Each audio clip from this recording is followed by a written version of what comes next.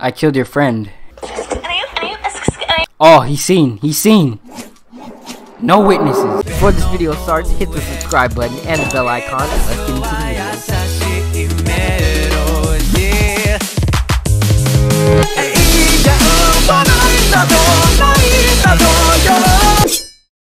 What's up, tots? My name is Potato, and today we are going to be showcasing Mutsuki'S Quinx. I was going to say Quinx, but I caught myself, so ha! Today we are going to be showcasing Mutsuki'S Quinx, so let's get right into it. So first off, we got ourselves the F1, which is, of course, this.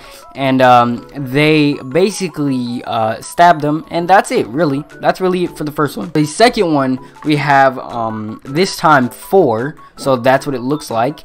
And then these actually cause bleeds damage, which bleeding is true damage, so it's gonna basically kind of almost ignore the amount of health or armor the person you attacked has. So you attack them, it does whatever damage it's gonna do, and then the bleed does almost like % damage. So let's go ahead and clap some people with this really quick. Just go ahead and yum. Alright, first victim, let's get him.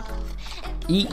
Oh, that took, I didn't even get to hit him with my Quinx. I just hit him with the G, with him with that real quick F2, and that just killed him.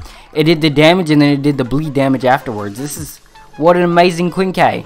Victim number 2, I see you. Let's not let him get to the, he got to the safe zone. Dang it.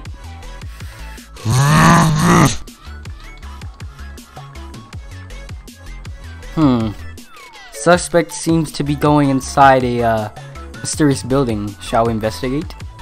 Victim is running to a corner. What are you doing? He's running into the wall?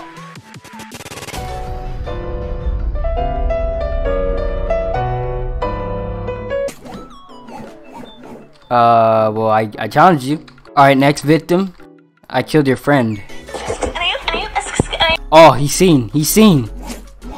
No witnesses. Honestly, really good Quinx. It's not too insane, but it is good because it does true damage. So that's a good counter to things that are really tanky, such as Eto or Noro, which was a monster when it came out. So it's good against stuff like that. Really solid. I like it. I don't know if it's my favorite yet. I haven't tried all of them, but it is a solid one. So yeah, we'll see you tots later in the next video / stream. Peace.